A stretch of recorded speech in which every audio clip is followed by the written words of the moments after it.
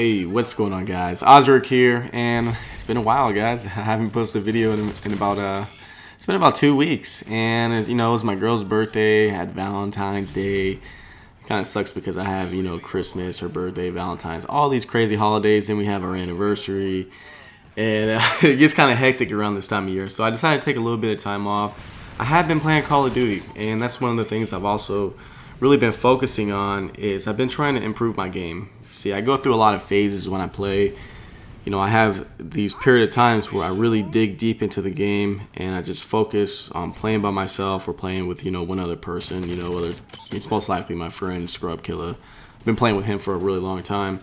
And I go through these phases where I just really focus on improving, learning spawns, learning traffic patterns, mastering the art of staying alive, which it is a strong art to have in your arsenal. I mean, if you understand how to stay alive, you're going to win much more gunfights. And no matter the level of competition that you're playing, it's going to really help you improve. So I really focused on that. These last 2 weeks, you know, I pulled out like 20 to 30 MOABs. I don't have an exact count, but I saved all of them. You know, I've been meaning to commentate over them. This is one of the games I had. I also prestige, guys, and I know I said I wasn't going to prestige, but when they came out with that whole thing about going up to 15, 20 prestiges, I said, you know what? I need to prestige. Plus, I'm getting bored, and I decided not to level up all the gold guns. You know, I wasn't going to go out and get all gold sniper rifles. It just takes too long. Plus, you know, it was just extremely boring to me camping back with a sniper rifle. I couldn't be aggressive with it, even if I could quick scope. I don't have fun going 25 and 20, 25 and 30, you know, dying all the time. That's not my style. I have a lot of fun staying alive and trying to go for MOAB. So I said, you know what? Let me just go ahead and prestige. You know, why not? This is one of the games I had right before I prestige and hit first prestige. I think I'm on prestige number 3. Actually, it's 3 or 4. I don't really know, but yeah, I've been prestiging a lot. So that's one of the things I've been up to. Leave a comment, man. What have you guys been up to? I know a lot of you guys, you know, this is a real big holiday time, January, February, you know, hell, we're coming up on March. By the way, in March, I think it's March 18th, I'm running the LA Marathon, so that's another thing I've been doing. I've been at the gym training.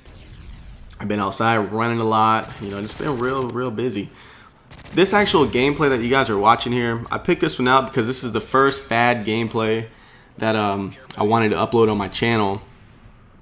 And, you know, the reason I haven't uploaded any FAD gameplay is because I don't like the assault rifle.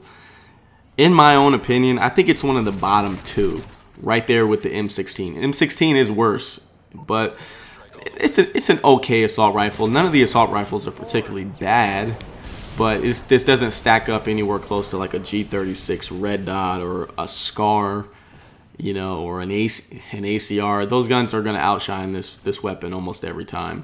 But if you are going to use this, I would recommend using it on a map like Lockdown, where there's a lot of close quarter environments, things like bootleg. Anywhere where you can use a submachine gun, but you don't want to use a submachine gun, I would recommend using the FAD because it does have a really high fire rate. It does kill relatively fast up close. So, you know, maps like Village, I'm not going to tell you to go out and use this weapon because you're going to get stomped by things like the Type 95. Any areas of the map where there's a lot of snipers, you're going to get outgunned, which is why you see me tend to hang back towards this area.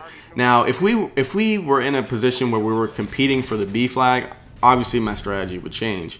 But because I know there's 2 spawn points right over to my left, one by the building, right in front of the A flag, and also behind the A flag, I know that's where they're coming from. This is a really good area to hold down. You know, I think you guys have seen me do this in other videos, just not to this extent.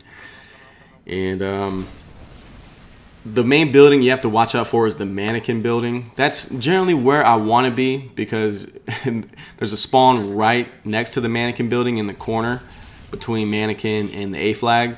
And then they also spawn behind the A flag and come down the stairs right in front of the mannequin building. So if you know that, you kind of want to just push in here, get a couple kills, and move back a little bit. Because when you're in here, they're going to come looking for you.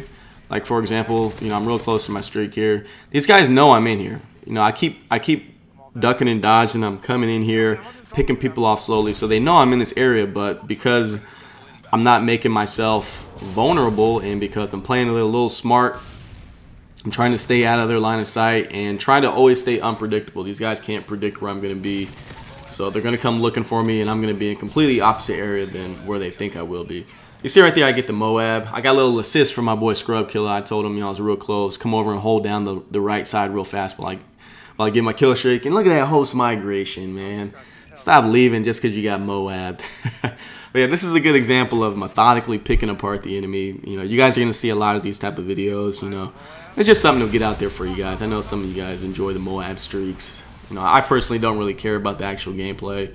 I'm more interested in how people put together their streaks. So hopefully you guys enjoyed this, and I'm going to go ahead and put 2 videos out before I took my little break that you guys might have missed. Be sure to check those out. Peace, guys.